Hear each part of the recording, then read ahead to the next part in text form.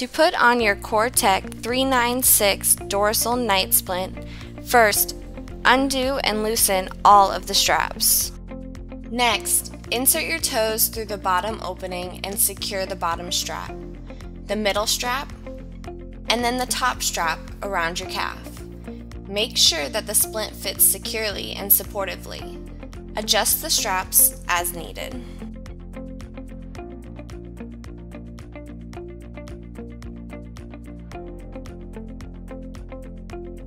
Additional padding with adhesive backing is also included. This can be placed between the plastic splint and the padding located on the top of the foot for extra comfort.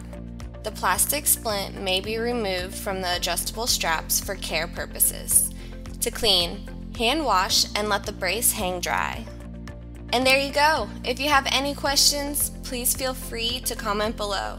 For more information and other great products, visit us at vivehealth.com.